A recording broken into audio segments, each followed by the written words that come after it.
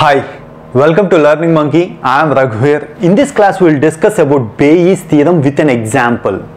In order to make you understand this, you should have some basic understanding about conditional probability. Please watch our previous classes and come back here. The link for the playlist is provided in the description below. Coming to today's class, let's try to understand what's Bayes theorem, also known as Bayes rule, is a simple formula used to find conditional probability.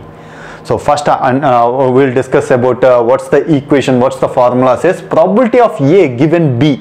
If you want to identify a probability of A, if B is given, means conditional probability, that can be identified using this equation, that is equal to probability of B given A multiplied by probability of A divided by probability of B. This is what Bayes equation says.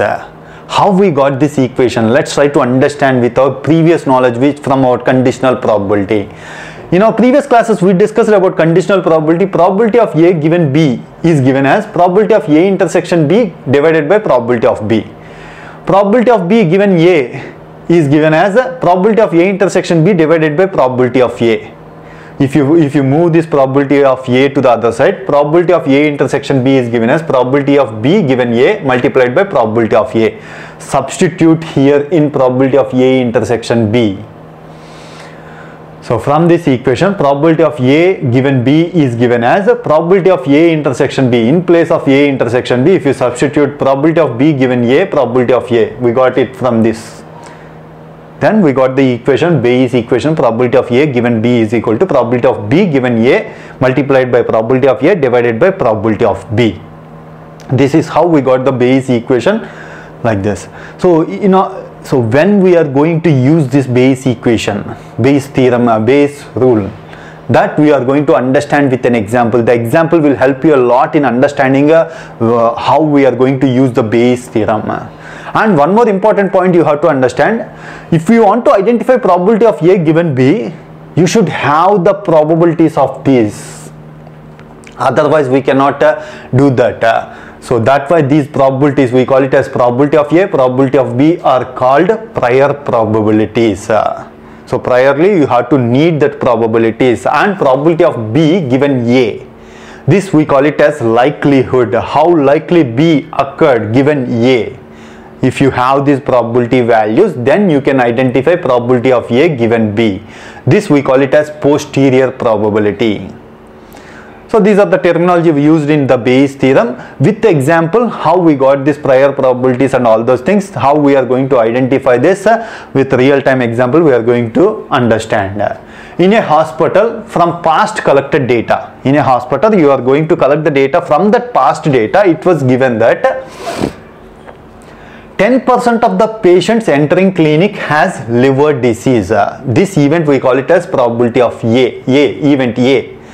So 10% of the patients entering the clinic are having liver disease, means probability of A is equal to 0.1. 5% of the clinic's patients are alcoholic. Out of all the patients that come into the clinic, 5% are alcoholic. Probability of B is equal to 0.05. We call this event alcoholic event. We call it as B. Probability of B is 0.05. Among the liver diseases patients, 7% are alcoholic. So among the liver disease patients, 7% are alcoholic. This can be given as a probability of B, means alcoholic, if he is a liver disease patient. That is given as 0.07. This is the data come from previously collected from the hospital. Okay. So we got the values, probability of A, probability of B, probability of B given A. We can identify probability of A given B. Let's try to understand the question. This question is very important because most of the times you are going to identify this question in our public. If the patient is alcoholic, their chances of having liver disease, most of the alcoholic people will discuss this. So I am an alcoholic, what is the chance that I am going to get a liver disease? This is the question everyone will get.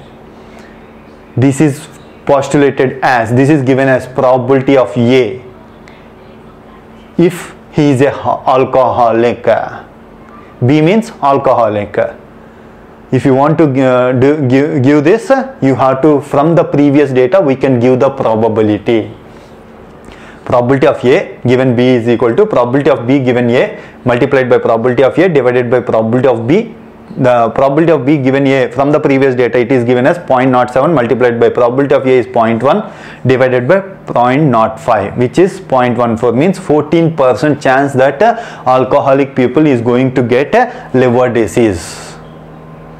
That's why Bayes theorem is very, very useful in data analysis, because it is going to predict most of the things.